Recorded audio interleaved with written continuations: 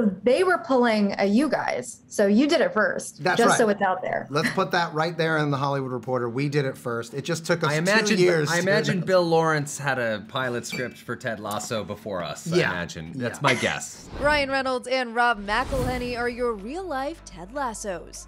The duo made headlines last year after purchasing Wrexham AFC, a fifth-tier football club from Wales that competes in the National League. For two American stars, owning a soccer team seemed like an out-of-the-box move for many. The two chatted with The Hollywood Reporter, giving insight into their decision after chronicling their journey as owners of the club in the upcoming FX docuseries Welcome to Wrexham.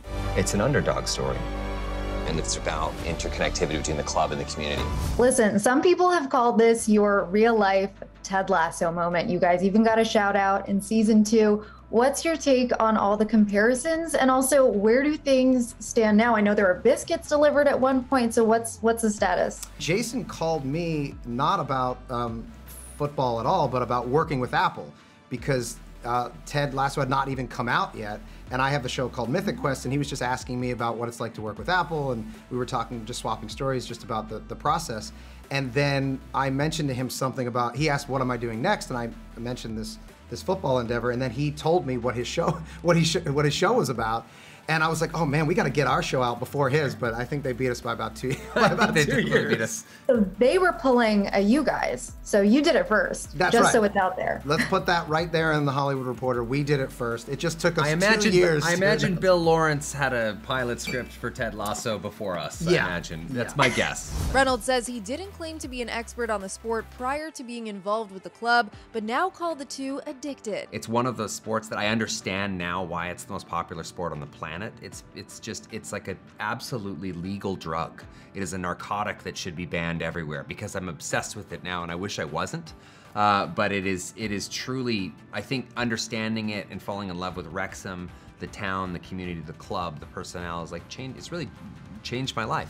Touching on the media coverage surrounding their purchase of Wrexham, the two note that they were aware of the pressure surrounding their decision. If this goes south, there's not a lot of avenues that you can take. You start to burn money at such a rate that it becomes exponential. And that's what happens with a lot of these clubs, and that's why they're tumbling down out of the leagues, because each time you get relegated, you lose television contracts, you lose sponsorships, and it's really difficult to get back up. So, you know, we have a long-term plan, but we can't go into an editing room and fix the movie or fix the TV show.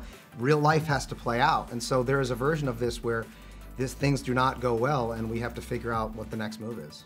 It's no secret Wrexham is seen as underdogs in the league, something Reynolds and McElhenney say they related to in their own respective fields. For you guys, what was either a movie or a project that you worked on where you really felt like the total underdog and you felt that imposter syndrome really set in? I would say it from my perspective, it was, you know, I would say Deadpool. I mean, I was trying 10 years. I was trying to get that thing made, and you know, and then when I was finally at the precipice of actually getting to shoot it, I was getting cold feet because there's so much at stake. So I really felt that a little bit with Deadpool, because I'd been in the comic book arena before to no real success, and I thought, wow, if this doesn't work, I'm going to let people down. And I that was my biggest fear, was just letting folks down who loved this character. Certainly for us, Sonny, in the very beginning, really for the first 4 or 5 seasons, where we felt like we were not really getting any traction, but we kept showing up and doing our best work and trying to figure out if we could find an audience. Now, even though Wrexham's first season under the two did not pan out the way they hoped, they're both gearing up and excited for the season ahead. And with the purchase of Wrexham, McElhenney was quick to point out that Reynolds is no short of business ventures outside of Hollywood. You have movie star money, alcohol money, Mint Mobile money, and cybersecurity money. My question is, what are all those things gonna get you next? That's one aspect of why I brought him on. It's sounded also like because 4. He's globally famous. What was the connection between you and Wrexham Football Club? We had no direct connection. It was just a feeling. What me and my dad thought was, because Wrexham's red, and Deadpool's red, That's the real reason, sorry.